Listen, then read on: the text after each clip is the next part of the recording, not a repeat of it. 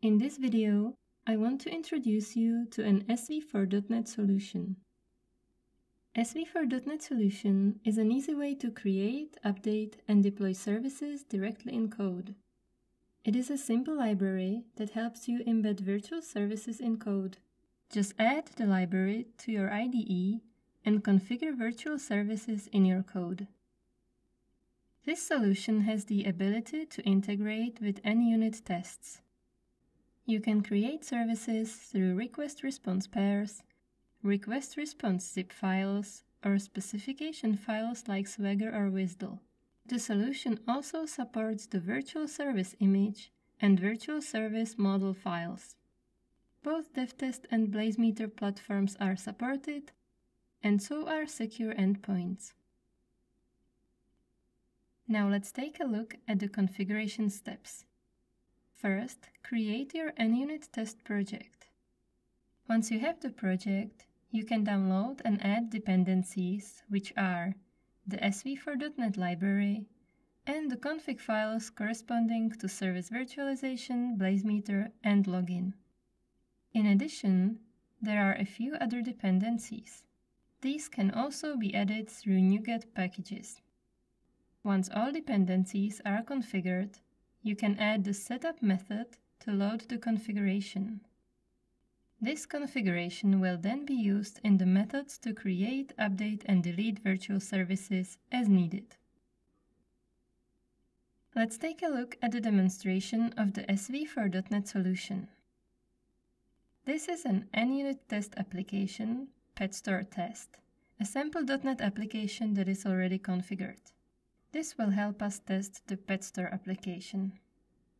I have an endpoint and the different methods that help me test the find pets by status through different inputs. The problem that we can run into when running the unit tests is that more often than not, the service or the dependencies are not available for you to do unit tests. In such scenarios, developers typically resort to hard coding values, changing the library, and so on, which is not a clean approach. Through this solution, you'll be able to create services on the fly within your unit tests by writing code and correspondingly use the virtual services that get generated in your test.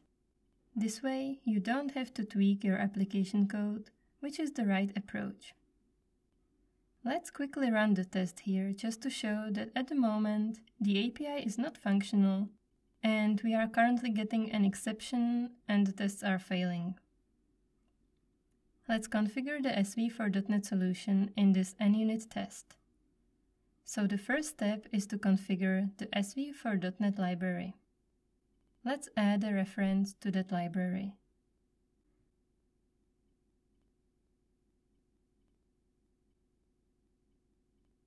The dependency is added.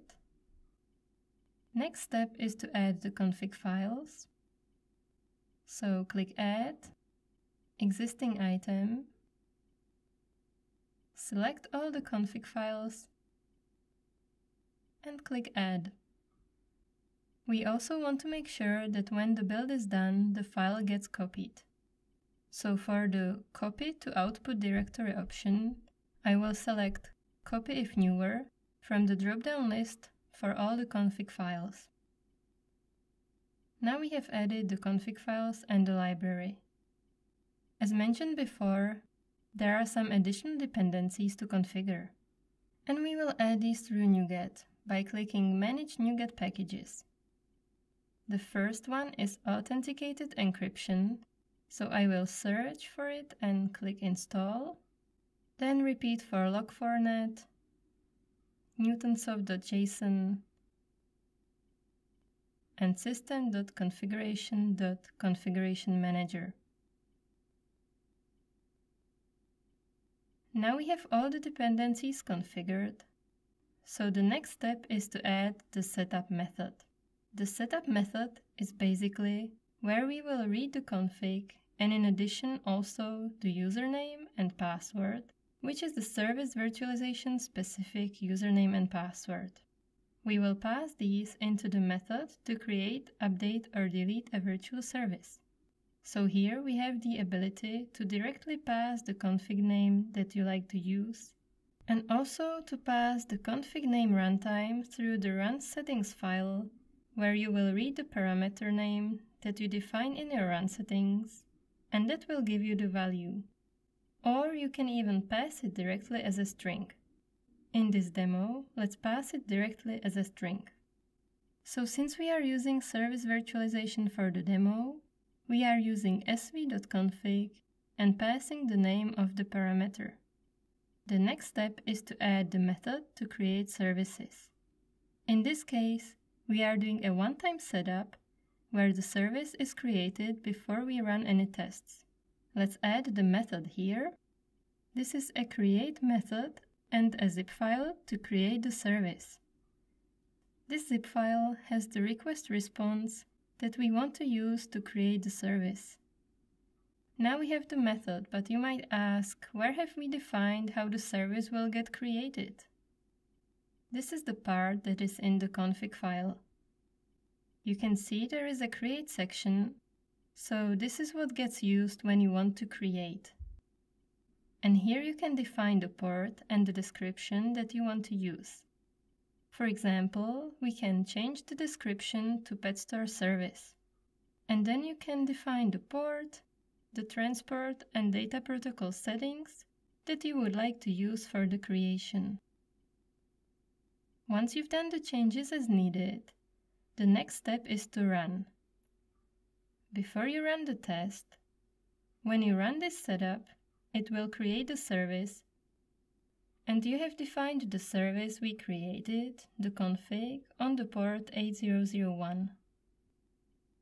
In addition, you can also define to use a particular VSE host name and the VSE name. So once the service gets created, it will be deployed to this particular host on port 8001. Now we will update the URL to the virtual service endpoint. Once the service gets generated, the test that follows will start using this virtual service endpoint. Now let's run the test.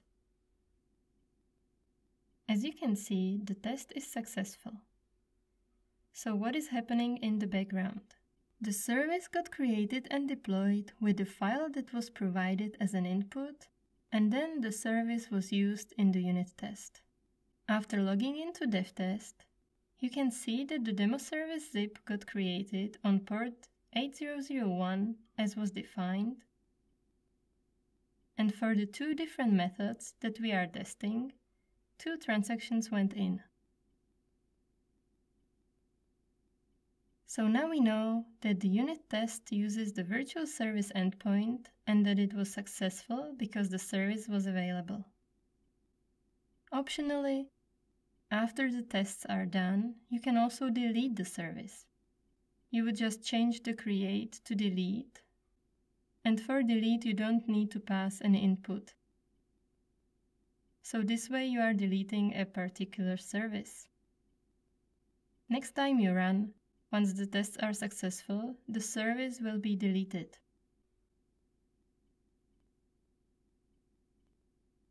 This concludes our quick demo. Feel free to explore and try out different combinations of methods. We hope that you found this demonstration useful. Thank you for watching.